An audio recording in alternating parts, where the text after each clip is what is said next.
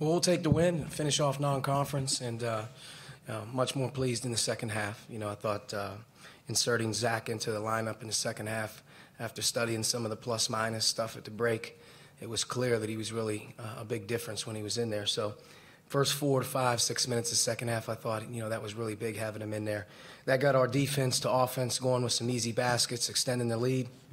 And then from that point forward, I thought we played pretty comfortable. We didn't turn it over as much in the second half, and continued to work the ball inside as much as we possibly could to play inside out with our advantage. And, I thought some guys stepped up and did some better things in the second half. Very disappointing first half, but much better second half.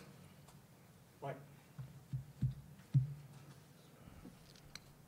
think the last 3-4 games, Zach's been playing starters minutes, just kind of given some of the slow starts to games. Did you maybe see that role changing from actually being a starting guy? We'll see. We'll study it. I think as you head into Big Ten play, you're going to need your best guys that are playing the best out there. And, you take inventory on what that is. We'll make a decision, going forward. But I like Zach in there right now. I know you weren't here last year, but he kind of went through a similar process last season where he wasn't playing a lot initially, but it just sort of felt like his name kept coming up, and he just kind of earned more playing time. From a coach's perspective, what makes him? He's he's an everyday guy. What you see out there in the game is what you see in practice. It's a little bit like we were talking about Juwan a couple weeks. What you see Juwan doing in the game, he's doing in practice. And, that's why you have to put so much value on, the workload that these guys go through every day. What are they actually getting done, to earn the minutes? And Zach's earning his minutes not only in practice, but he's doing exactly in practice what he does in the game. He's giving maximum effort. He's playing extremely hard. He's giving you a lot of hustle plays, a lot of winning plays. And, for him, when you start to play that way and you're not worried about scoring or shooting or anything else other than just doing your job, then the next thing that happens is you start to actually make a couple shots and you kind of make a couple plays on offense. So it's been good to see him grow up. And, I know as we started the season, we try to learn our team. You try to figure out the best rotations. And I think as we've grown here over the last 5 to 6 games, I think we've figured out that he needs to be a part of what we're doing. Just to follow that, then what's the next step for him? I guess, in terms of always wanting to keep pushing guys, what's the next step in your mind for him? I think the next step for him is just to continue to try and, be the best defender that he can possibly be, added rebounder, a bigger player in Big Ten play is going to be important on the perimeter. But I think low turnovers, do your job, make the hustle plays. When you're open, shoot it. Be simple. I think if he keeps it simple, he's going to continue to give us, great maximum effort. And when you can count on effort, that's something that Coach really relies on. And, he's earning trust with our staff right now. Archie, now the Big Ten play is back. What did you maybe want to see in this game? What did you see and what do you need to see? Well, we're not rebounding the ball at all right now. And even in the Tennessee Tech game, they had 17 offensive rebounds in this game tonight. And that's not going to cut it moving forward. I mean, you're just not going to be able to survive against the teams in our league if you can't rebound. So I think the defensive rebounding percentages, that we're looking at right now, we got to be consumed with that. I think the other thing is we've got to be a better offensive team. We do. We have to be a better offensive team. Right now, we're not shooting the ball anywhere near the capability we are, and part of it is I really believe we have 4 or 5 guys on our team, and I think that's the thing they start the game with. Boy, I hope I make one tonight. And you have 3 or 4 guys thinking, I hope I make one tonight, and that first one doesn't go in. Next thing you know, you got some guys out there really struggling. And I think that's part of it right now, worrying about the wrong things. If you worry about the right things, I'll make the example against Zach again, it's amazing how the ball will go in. And I think we got to get some guys out of the clouds, so to speak, in terms of the fog of why aren't my shooting good or why haven't I been doing this. Just worry about winning the game. Worry about playing the right way. Do your job. Execute better. And I think, it'll be a little bit easier for them. But I don't think the quality of our shots are terrible. I just think we're not making, the open ones, and a lot of that's just mental right now. Coach, the second half obviously different than the first, as you said, and Zach obviously a big part of that. What is it exactly that he does that makes the team just run so efficiently, and how can you get that to maybe rub off on some of the younger guys or other guys who haven't gotten there yet?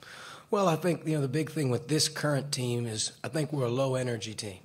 I think we're not a hyped team. We don't have a couple guys on this team that, you just know when the ball goes up, they are coming for you. Zach is moving in that direction of a guy that when he's in there, he's going full throttle. He's playing as hard as he can on defense. He's on the offensive glass.